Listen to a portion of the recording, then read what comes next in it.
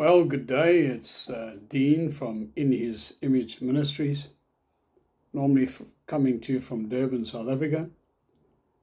Today I'm visiting my daughter in Rutherglen in Scotland, and this morning I took a walk around the general area and was just walking in His Spirit and observing the people and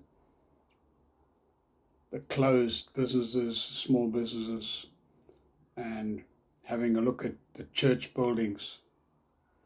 I walked past rather old, stately church building, still in use apparently, but showing signs of disrepair, one of those old graveyards. And as I was standing there, I was thinking of Jesus Christ, who is the resurrection and the life, and those people lying in the ground waiting for the day that His voice will call them forth into their resurrected bodies. And I was drawn to one building that must have been a church and had been turned into some offices, and you could see the remnants of a once proud building made of stone, and thinking about there are no more living stones there. And as I was in the Spirit, I asked the Lord, I said, Father, can they live again? Can your breath breathe on them and cause them to rise? And the image in my mind was those valley of bones, and I was overcome by the emotion of it. And but I felt the Lord was saying, yes, son, they can live again, and my breath can come upon them again. And those souls that were, in a sense, wandering around, not knowing their left hand from their right hand, and their eyes are empty in a sense, without purpose in the world, and breathing and dying. And later on I went walking again with my daughter, and I started to dwell on the words of the Lord that says, as in the days of Noah, so shall it be when He returns. And I know that most people read that as doom and gloom. They think He's talking about the state of wickedness in the earth, and of course that's possible. But as I was dwelling on, a different interpretation came to me, in line with the sense that rushed on me when I was looking at the church converted into business. You see, Noah's flood drowned out wickedness, the fallen man without hope of God. But 2,000 years ago, the Son of Man came, and He drowned the world in His blood, and He provided a way for wickedness and corruption to be defeated, and the goodness of God to be poured out on the earth. And so the feeling in my spirit is that the floods of God are the rain of heaven. And just as they rain for 40 days and 40 nights without ceasing, and just as the artesian wells burst forth from beneath the earth and flooded the earth, my sense is,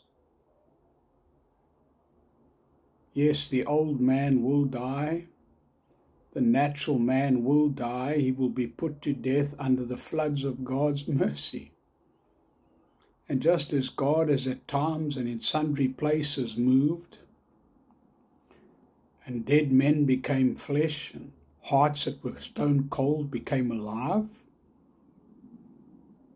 God's promise still stands, and He is going to show us a greatest outpouring of heavenly rain and the bursting forth of the artesian wells of His Spirit into the earth, and the earth will be covered with His glory. And the dead shall hear His voice, the dead in their flesh shall hear His voice, and they will rise. And that old corrupted image will die, put away in the flooding of God's mercy, in the tide of His glory. And it won't just touch Scotland, won't just touch South Africa. It'll cover the whole earth. And so, who would want to leave the planet? Who would think that they need to escape? It isn't God's wrath that's coming. It's the greatest display of His mercy. It's the greatest display of His grace.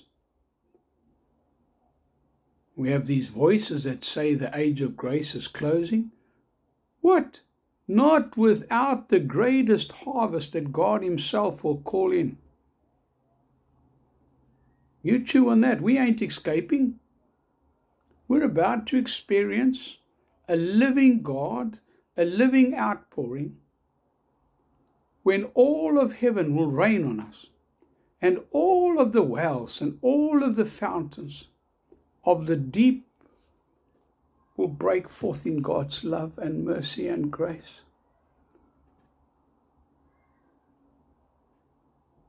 Wow. Wow. Our hearts should be filled with expectation. Our hearts should be filled with the manifestation. The sons of the living God are being born all over the world. And when their voices lift up a cry, the fountains of the deep will burst open wide, and floods of God's mercy will flow, such as we've never seen nor ever witnessed. No, a great harvest is coming. A great reaping is coming. And those who are wandering around not knowing their left from their right and living without hope, who've been cut off by the devil from knowing the greatest love of them all, the greatest hope of a future, has not forgotten them, has not abandoned them, has not left His plans unfulfilled, but He is coming.